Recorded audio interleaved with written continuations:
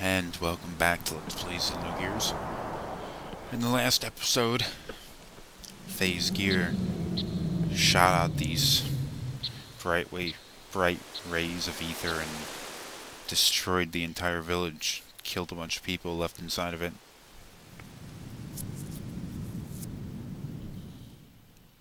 Here we have the survivors.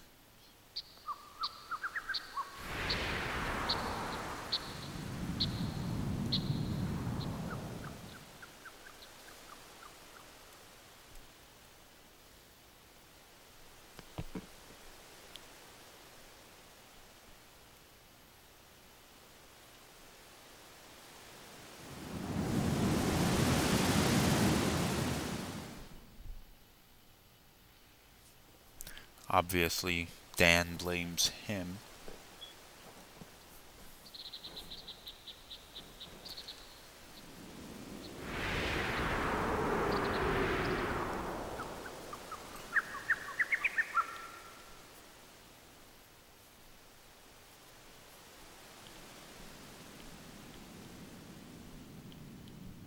Oh, still here.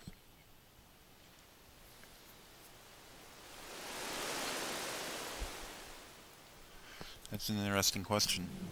How did Faye know how to work that machine?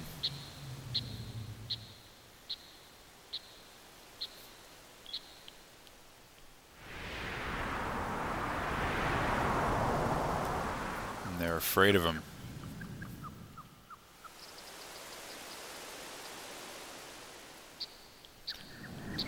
Here's the thing. Dan doesn't understand what happened in the village. He saw the explosion, but he doesn't know what happened. He doesn't know who caused it. He doesn't know why any of that happened. He is just looking for someone to blame. Someone to offload his anger and hatred on.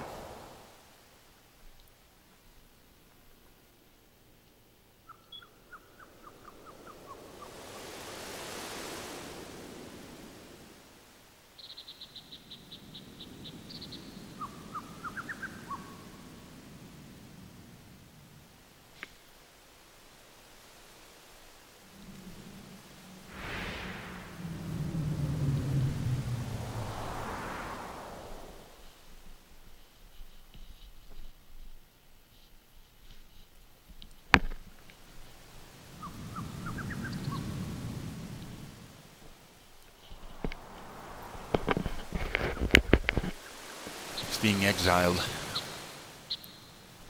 Has to travel through Black Moon Forest. Next destination.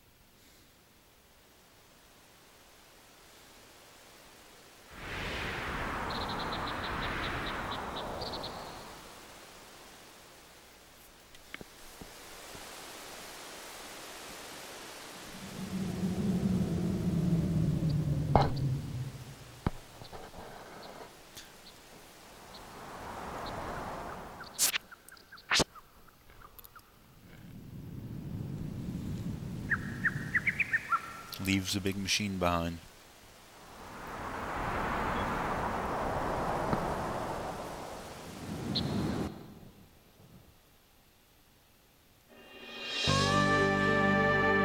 Now here we're finally on the world map. Now traveling on the world map, you can get into fights, but none happened here, surprisingly. I have to find my way through this forest. There's the entrance. That town on the other side is the next destination, but we have to travel through the forest to get there. We're actually going to be in here for a little while, though.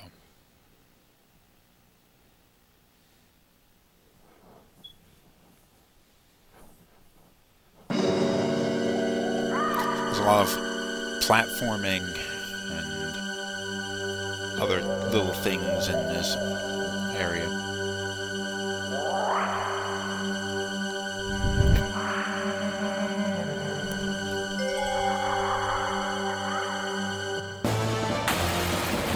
Okay, since we gained those levels during the battles with the gear, now you'll notice we have 4 points to use for attacks now instead of only 3. This opens up the possibility of death blows. What death blows are combination attacks, where you enter in a certain sequence and your character will perform an attack which is much stronger than normal. The thing is, you have to practice it. Play the sequence through a number of times before you can finally learn it, which is why I am wailing on this monster with only 1 point of damage happening each hit. If I would use an ether attack like guided shot, I'd kill it in one hit. But I'm going to grind on it for a little while like this. Didn't get it.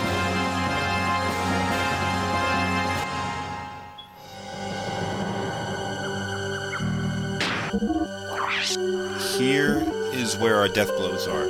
Now, we don't have any right now, and there isn't enough experience with any of them to even have them show up. But once we get death blows, phase power is going to increase dramatically. Right now, it's the beginning of the game and the enemies are still weak, so you can still defeat them like this. But you really need death blows to beat this game.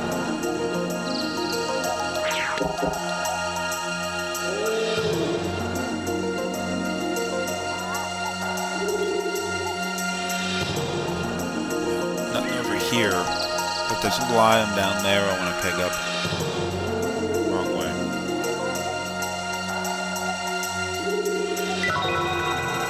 So, now you can get into a fight with this thing if you touch it, although most battles are still random. I skipped over that one.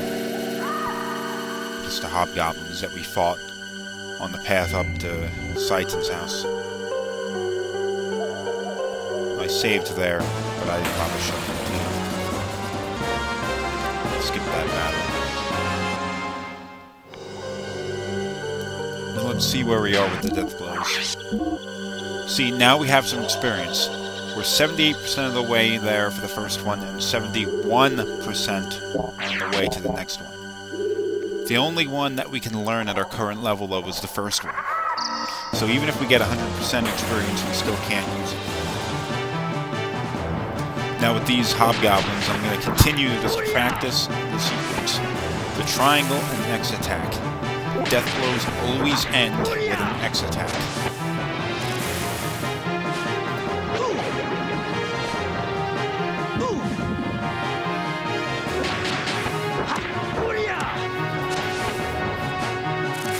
And these monsters are weak enough to be taken down just practicing.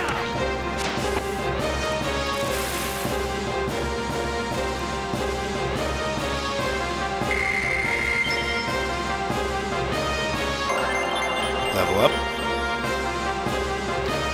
Decent, I guess. And did not get the death blow. Well, that's all for this episode of Let's Play Xenogears. So, come back next time, and I'm sure I'll have the death blow then. Or I'll get it.